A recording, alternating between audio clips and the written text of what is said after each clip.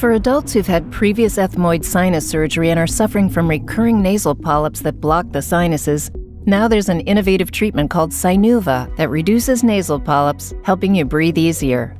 SINUVA is intended for adults who have had ethmoid sinus surgery before but now have nasal polyps. SINUVA is placed during a routine physician office visit and doesn't require a trip to the operating room.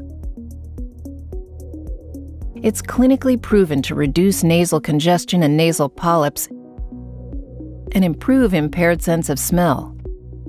SINUVA is delivered through the nasal opening and opens into the polyp-filled sinus cavity. It then gradually delivers an anti-inflammatory medication called mometasone furoate over a 90-day period directly to the polyps. Once it's placed, SINUVA usually cannot be felt. As the polyps decrease in size, SINUVA can be removed at 90 days or earlier at the doctor's discretion. SINUVA should not be used if you have a hypersensitivity to mometasone furoate or other ingredients in SINUVA, or if you have nasal ulcers or nasal trauma.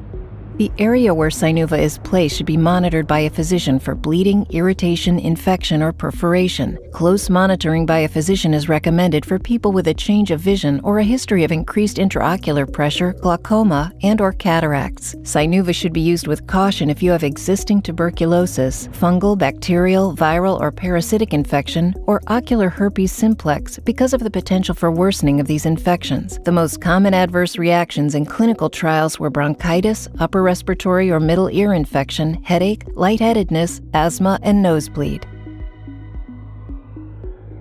Innovation blooms with SINUVA. Ask your doctor about SINUVA and visit sinuva.com for full prescribing information and to learn more.